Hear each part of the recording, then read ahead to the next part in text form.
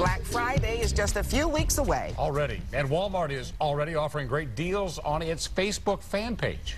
Take a look at this 42-inch Sanyo LCD TV. It was $448. Now it's just $398. A Nook reading device for $199. Also, the Xbox 360 250 console with Kinect going for $399, and you're going to get a $50 Walmart gift card with it. A Better Homes and Gardens 10-cup programmable coffee maker for just $39.